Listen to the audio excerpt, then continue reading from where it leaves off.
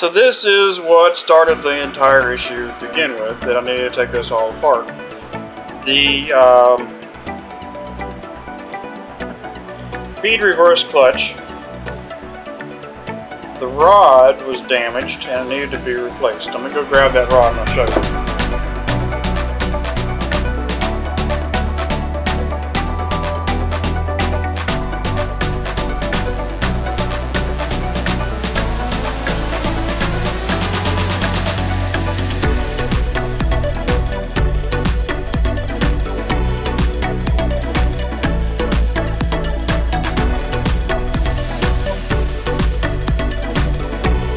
Okay, let's get started putting this mill back together. Alright, I'm going to go ahead and put in the pinion shaft right here. Already lubricated the shaft with some machine oil, and I put some grease on the pinion shaft gear. I'm going to go ahead and put it into the quill housing here, and this slides into a bronze bushing, which is still in place. Do not remove it.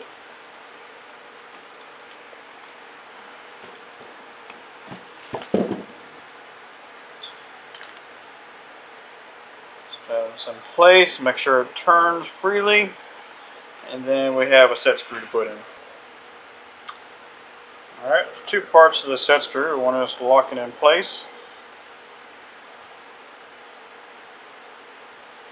If you haven't seen it a little closer, there is a little tiny, if I can hold on to it,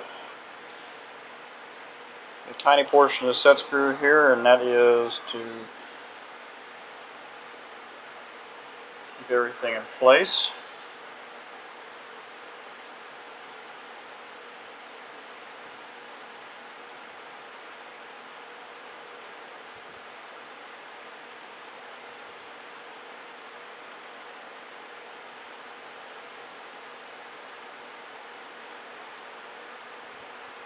Snug it down. One thing I did notice about when I took this apart a few weeks ago was everything in here was really tight. Maybe a little more tighter than maybe it should have been. So not going to go back quite as tight on everything. Alright. So that set screw, what it did was really just locked in the brass bushing inside of the quill housing here, which I did not remove.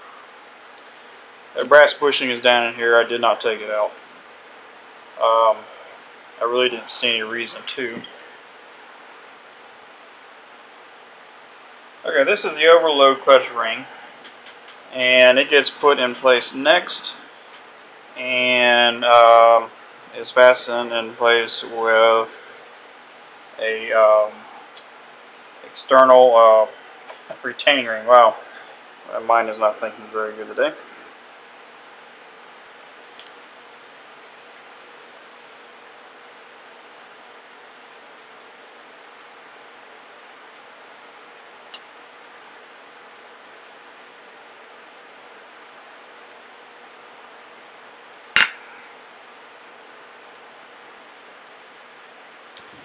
Alright, once you get the parts in here, just take our lock ring pliers,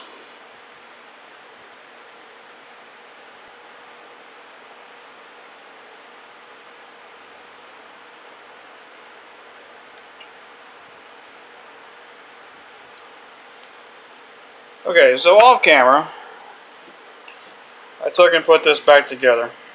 So this is what started the entire issue to begin with, that I needed to take this all apart. The feed reverse clutch, the rod was damaged and it needed to be replaced. I'm going to go grab that rod and I'll show you. Here is the old rod, and it needed to be replaced. It's in very poor condition. Couldn't even get the the thumb screw back into it anymore. So this needed to be replaced, and we've done that. Took and replaced that. Got it all back together. It now works very nicely. So we're ready to put this back in.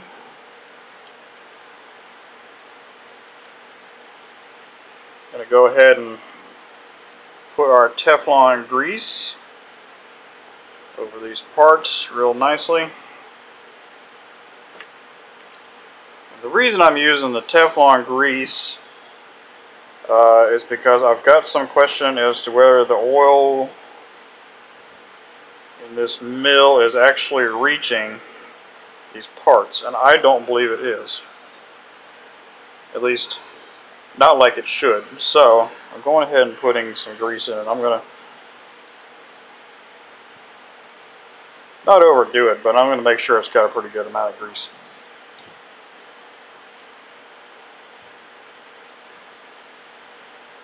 And from the looks of, I'm not the first person to work on this mill, and from the looks of things, it looks like the last person who worked on it came to the same conclusion, because they also greased these same areas. They used a different kind of grease, so I'm not really sure what it was. I do know it was very nasty to try to clean up. Stuff actually turned into almost a solid. It's kind of green in color. Perhaps somebody might know what it was. I do not, however.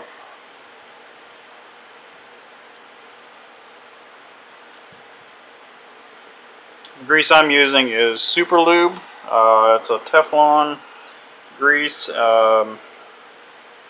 I like it. I do backflow preventers at work. I use the same grease on my backflow preventers, and it's just an all-around good grease. I mean, it really holds up very well to just about anything.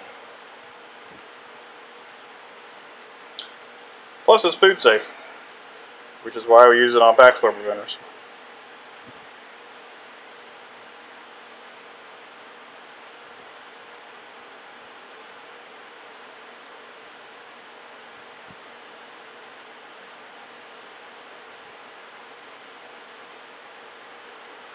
Okay, this bushing has a countersink right here, which is meant to mate up with a locking set screw on the other side of the Quill housing. So we want to make sure that matches up like it's supposed to.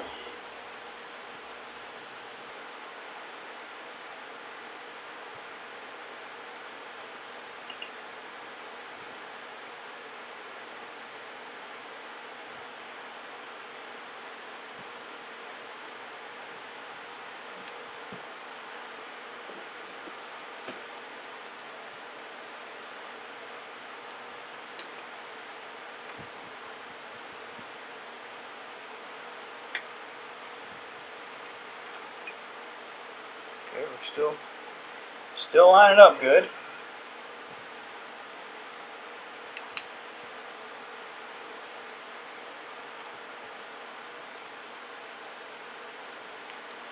that it? How about that? There it is. That wasn't too bad. Alright, there's a set screw that goes in right here on the top. Kind of pointed away from the camera. And that locks in that bushing.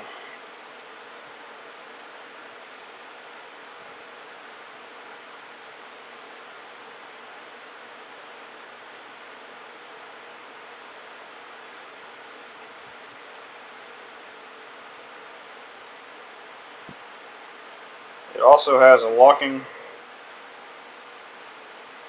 set screw on it.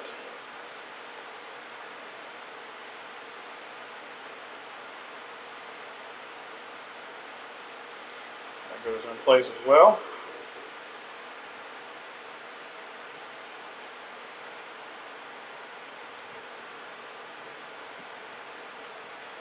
And we'll just snug it down.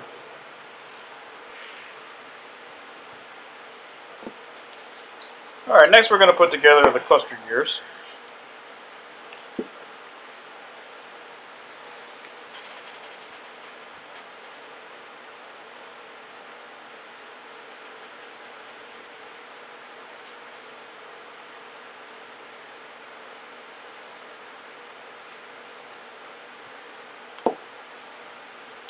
Now looking at these cluster gears, I've noticed a problem. Alright, working on the cluster gears here at the bottom of this cluster gear assembly here, you got a bushing, and I noticed some drag in there. So what I've done is I've cleaned it out real good and oiled it real nice, and it's feeling pretty good.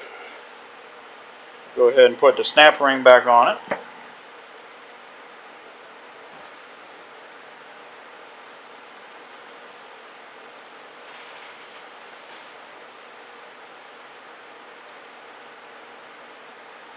There we go. Oh yeah, that's a lot better.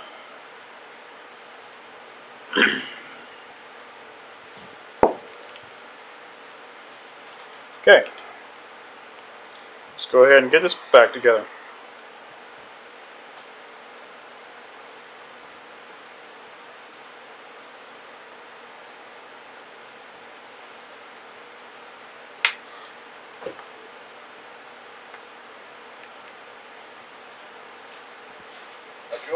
Pretty good about yourself. Yeah.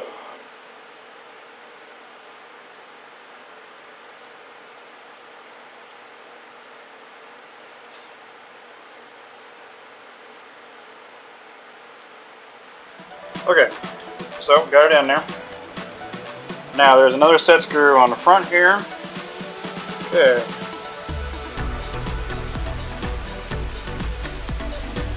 Look. Yep, looks like everything's where it's supposed to be.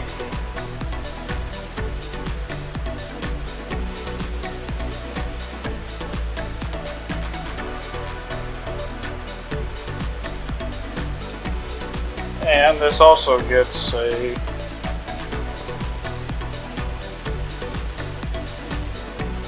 locking set screw above it.